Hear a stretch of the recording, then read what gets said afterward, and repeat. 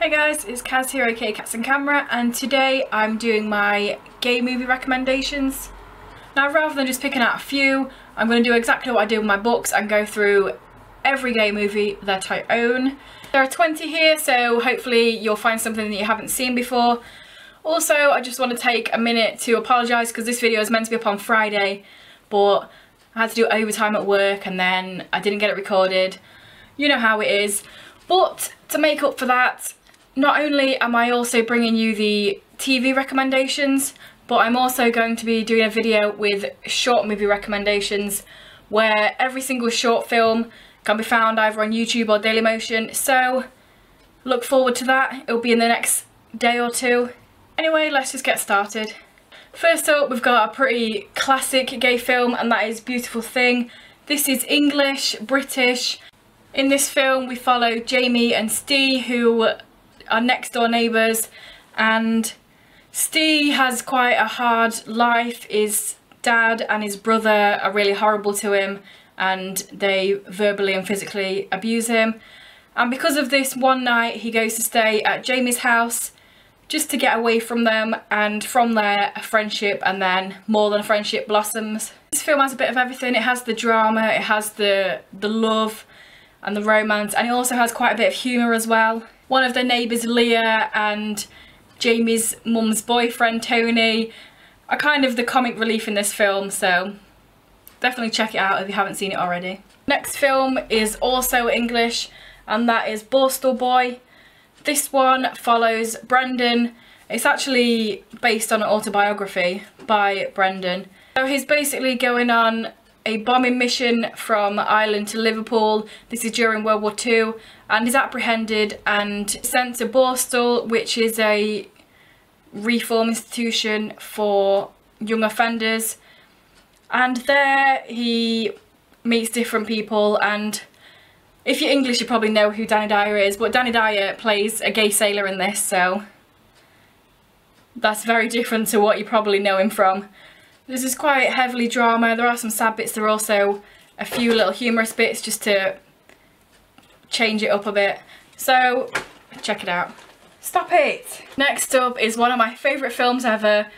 This is so good, and that's Boys. This is from the Netherlands. It's Dutch with English subtitles, and oh my god, this is... I love this film so much. Also, can I just point out before I even start, it says 18 here, but it's actually a 12 or a PG or a whatever. But on this DVD, there's a short film included with a few of the same actors, and because that has violence and full-frontal nudity, it makes the whole DVD have an 18, which is kind of bad because the whole point of this film is to get out to younger people, and then they've put a short on it to make it 18. So if that's putting you off at all, it really is not an 18, it's like a 12. This film follows Tiga, who is a track runner, and him and his friend are paired up with two other boys so they can run the 4... Do you have to bring it back up here and act like a dick? To run the relay race. One of the other guys is Mark, and is really outgoing and adventurous and doesn't really care what people think of him. And because of that, Tiga, who is quite quiet and reserved, starts to notice him and becomes a little bit intrigued by him. And from there, their friendship blossoms, and then romance as well. This film, it's so good. Please watch this. It's on UK Netflix. I don't know if it's on any other Netflix, but if you're from the UK, you can definitely see it there. I just love the way this is shot as well. The cinematography is so good in this. It's so crisp and HD and so in focus. I love it. And the way it's shot, there's a lot of close-ups, and it's so nice to watch as well. I really hope you like it, and if you don't, then I don't understand how. Next up is probably the most obvious one on here, and that is Brokeback Mountain. This of course is American, as I'm sure all of you know. So this is about two cowboys who meet when they are on Brokeback Mountain looking after a bunch of sheep, and from there obviously it becomes sexual, and this follows quite a few years. They go back to their lives, their wives, and yeah, it's a really harrowing story, but really good. Also, don't forget it's a book. Honestly, this is probably one of the only times I say it, but I think the film is better than the book because the book is really thin and you don't get as much emotion from it. but definitely check out both of these. Next up we have Crazy. This is a French-Canadian film. This is basically a family drama. It follows this family from the 60s through to the 80s.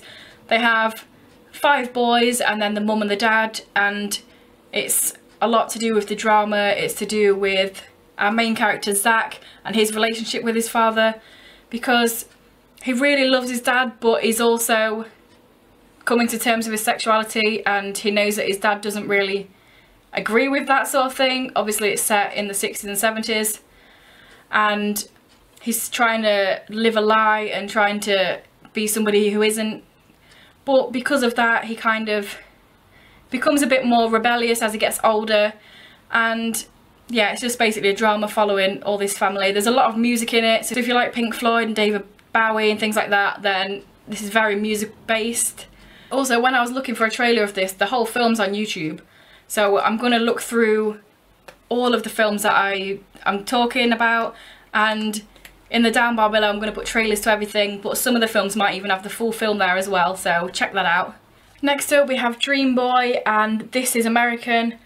This follows Nathan, our main character, who moves to a new part of America and meets his next door neighbour Ray, and they form a friendship.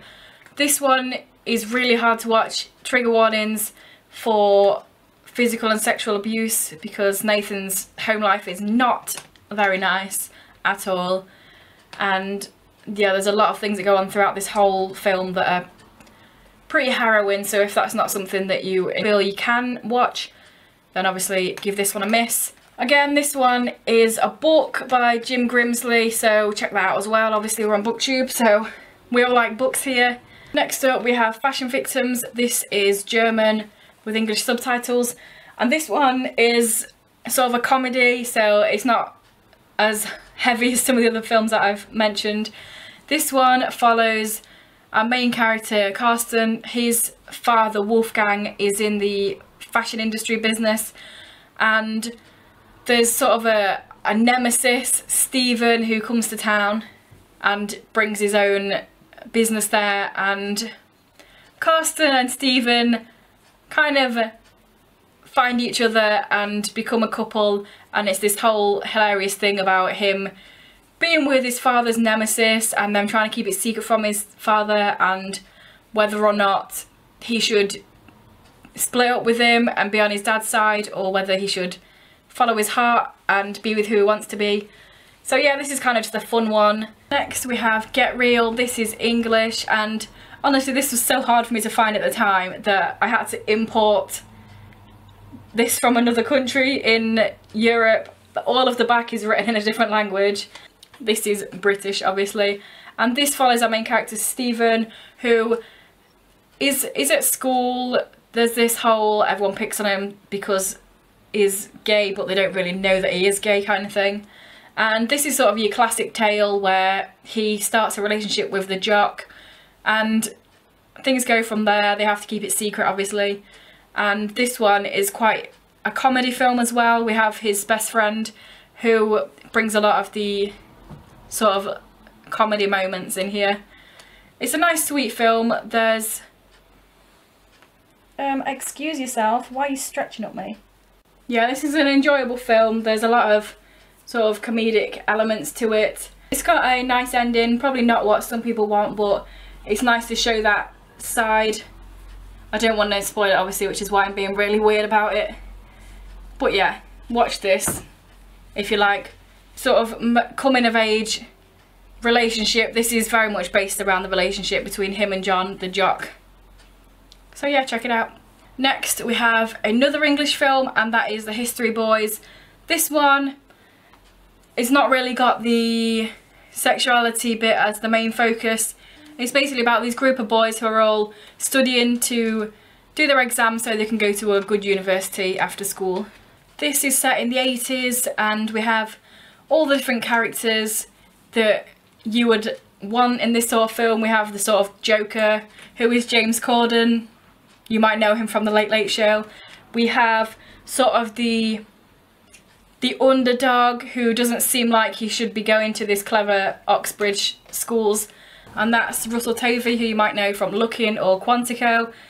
So we do have quite a few names in here, but this came out over 10 years ago, so it's when there were little known British actors. This is based off a stage play. Of course, it being in this list, we also have one of the characters who is gay, and we also, one of the teachers kind of likes the boys, but they kind of don't mind, but other people see it weirdly. You'll have to watch it to understand what I mean by that. Next up we have I Killed My Mother. This is French Canadian. So this is basically about Herbert, the 17-year-old who doesn't have a very good relationship with his mother. He's very aggressive and annoyed all the time. It's very teenage angst, but I think this is a great film. Some people probably don't like it because of that. He's not a very likeable character, but that's not always what you want to see in your films. And obviously he's gay, that's why it's in this list, and he does have relationships throughout the film, but it's mostly about his relationship with his mum. This was the first film by Xavier Dolan, who has done quite a few since this. You should definitely check out all of his work. He's really young, but he directs this, he writes it, he produces it, he stars in it. He's just super talented, so you should definitely check out his other work. Next up we have I Love You, Philip Morris. This one, well, you can see it's got Ewan McGregor and Jim Carrey in, so it's very much a big Hollywood film that most people have probably heard of. And this is based around Jim Carrey's character. It's apparently a true story. I don't know how much is fabricated and how much is true in this rendition, but it's about him. He wakes up one morning and decides he's gay, and he's becomes a bit of a con man. He falls for Ewan McGregor's character in prison, and a lot of hilarity ensues. There's a lot of play in the system and criminal conduct going on throughout this, but it is a fun watch. It's a bit over the top, but that's probably, I mean, it's Jim Carrey, of course it's over the top. Next up we have Just a Question of Love. This is a French film, and this follows our main character Laurent, who is a 23-year-old. He's out to everyone apart from his family, and he lives with his best friend, and she's kind of his beard, if you will, with his family. But he ends up falling for this other guy, Cedric, who is like a plant scientist. I don't know the official terminology, but he goes to work in this botanical garden things, and he falls for him, and it's about him coming to terms with the fact that his parents should know and he should be able to live his life how he wants to. There's a great tagline in this, and that's, it's not about male or female, it's just a question of love. And I think that's a really nice sentiment. It's kind of mirrors the love is love sentiment that we have nowadays. Well, this came out in 2000, so ahead of its time in that way, I guess. Next we have Maurice, which is another English film. This is also based on a book, but I don't have it, so I can't show you it. This is basically set in, it's pre-World War I, so it's when homosexuality was a imprisonable offence. And this follows our two main characters, Maurice and Clive, who kind of start a relationship and fall for each other when they're at Cambridge University. So obviously they need to keep their relationship a secret. And then one of their friends is kind of outed and found out to be a homosexual, so there's this big uproar about it. So they kind of separate and try and get on with their lives and get married and stuff. But Maurice finds it harder than Clive to come to terms with the fact that he doesn't want to get married and pretend to be straight. So he sort of starts a relationship with somebody else, and yeah, that's where things go. Obviously I don't want to say too much, but this one you should definitely watch because it shows you a sort of earlier side of homosexuality when it was illegal. So it's definitely interesting to see things from that point of view and see how far we've come in society as well. The fact that this many years ago you could go to prison, and now in a lot of countries you can get married. So obviously there's a long way to go for LGBT rights, but we've come really far as well. Next is another English film, and that's My Beautiful Laundrette. This is set in the Asian community in London in the 80s, and one of our main characters, Omar, his family owns a laundrette business, but also some of his other relatives are a bit dodgy and do some wheeler dealer type things. And he meets Johnny again, who is somebody that he grew up with and was friends with, and then he sees him again and they rekindle their friendship and relationship. And Johnny belongs to a gang who is racist, so there's a lot from both of their sides. We've got Omar's family, we've got Johnny's gang, so there's a lot of push and pull and a lot of people that are against each of them and their togetherness. So it's a great watch to see them try and overcome all of this. Obviously we've got Daniel Day-Lewis, who is a very big actor now, so you should definitely check this out. This is from quite a while ago when he was still just a small British actor. Next up we have Mysterious Skin. This is an American film, and this one is really harrowing and really hard to watch, so if you're triggered by anything pretty much, don't watch this. It has violence and abuse, sexual and mental, and yeah, there's a lot of things going on in here, so don't watch it if you can't handle heavy topics. But basically this is about two main characters. It follows both of them at the same time of their life. Brian, who when he was younger he has this space of a few hours that he absolutely can't remember what happened. He was found bleeding in a crawl space, and because of this his whole life he believed that he was abducted by aliens, and that's why he can't remember what happened to him. So his side of the story is him trying to find the aliens and trying to get in contact with them again. And then we also follow Neil, who remembers everything that happens to him, and that's also shaped his life in a different way. He's a street hustler. He kind of doesn't really care about what happens to him in a way, and a lot of horrible things happen to him on his side of the story as well, because of the line of work that he's in, of course. And yeah, both of these have had the same thing happen to them in the past, and it's them sort of coming to terms with what happened and eventually meeting and trying to repair themselves. Again, this is also a book by Scott Haim, so check that out as well. Next up we have Newcastle. In Australia it's just called Newcastle, but maybe because England also has a Newcastle it's called Newcastle Australia over here. But yes, as you can guess, it's from Australia, and this one kind of has the sexuality part of it very much in the back of the story. This follows three brothers and their surfing competitions and their friends and stuff like that. But we have Jesse, who is sort of the up and coming surfer who's gonna win all the championships and is really good at what he does. And we have his older brother Victor, who is a bit of a dick. He used to be this big star, but then something happened to him so he can't surf anymore, and because of that he kind of takes it out on his brothers. Then we also have his younger brother Fergus, who is the character coming to terms with his sexuality. He's sort of an outsider with his friends group and they all kind of pick on him. And this new guy that comes into the group, Andy, who Fergus starts to have feelings for. This is very much based around surfing, so if you enjoy watching that sort of thing then definitely give it a go. Next up we have North Sea, Texas. This is a Dutch film from Belgium, and this is a really nice film. This is one of my favourites as well. This follows our main character Pim. It follows him from being quite young until sort of teenagers, and it's basically about him and his life and his single mum, who is a little bit over the top and kind of lets him do what he wants even though he's still quite young. We also have one of his neighbours, Gino, who he has feelings for. Is a really nice sort of quiet film. There's not too much drama going on. There's obviously bits and pieces, but it's just a really nice film. I love European films. They're just so much better than American ones, and just the way they're shot and the way they're put together. They're not scared to be quiet sometimes, and I really like that. Next up we have Patrick, age 1.5.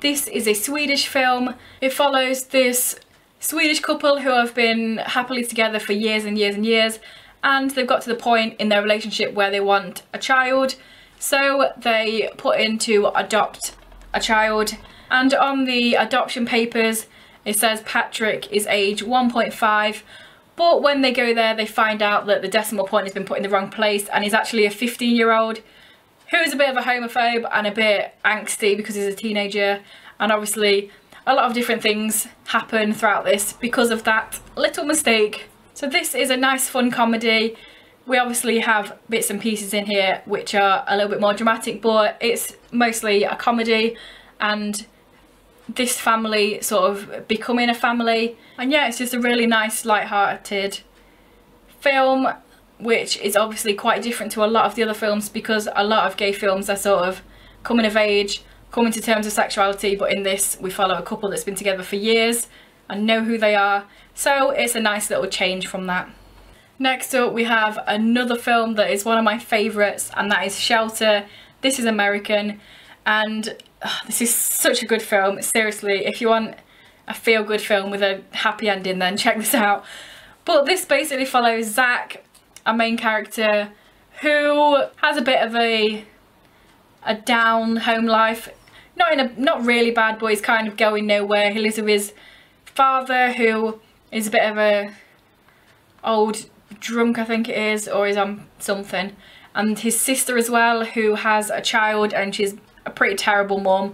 He does more looking after of the kid than she does, and he wanted to go off to university, but he felt like he had to stay behind and look after the family. And when his best friend Gabe goes off to university, Gabe's brother comes back to town, and him and Zach kind of start up this friendship again, which becomes a relationship. And this is just a great film. We have the relationship between the two guys, and also the relationship between Zach and his nephew is absolutely adorable, so you should definitely check this out. Now, last but not least, we've got to the final film, and that is Summer Storm. This is German, and it follows this group of people who race in boats, and they go off to this camp where there's loads of different teams there competing, and it's kind of a comedy. We have one of the teams is called the Queer Strokes, who every single member of them is gay, and one of the members of the team that we're following is coming to terms with his sexuality. So our main character Toby, who I just mentioned, is in this team, and he kind of has feelings for one of his friends, but when we go off to this camp he starts spending more time with his girlfriend, so Toby kind of has to find other things to do and starts becoming a little bit annoyed with their relationship. So this is kind of a comedy drama. I think it's really good as well, because a lot of people have this stereotype that Germans are really angry, so watch this film and you will see that there's a lot of silliness going on in here, but it's also just a great film. Again, don't forget to check out below where I will link the trailers for every single one of these, and I'll link the film if I can find any of them on YouTube. Of course, there are a lot of films here that I haven't mentioned, like The Way He Looks and Weekend. A lot of really big films that I just don't own, so I haven't put in this. I've seen tons and tons and tons of gay films, but if you have any recommendations of your own, then please comment them below and I'll see if I've seen them or not. If this is your first video by me and you enjoy it, then please check out some of my others. I also have some gay book recommendations. I've got part 1 and part 2 where I talk about over 50 books and series, so definitely check them out. Again, I'll link them below. And yeah, if you carry on enjoying what you see, then please subscribe, that'll be awesome. Don't forget to come back tomorrow and the next day, where I will be talking about TV shows and also short films, so look forward to those hopefully. And yeah, I'll see you tomorrow with another video. Bye.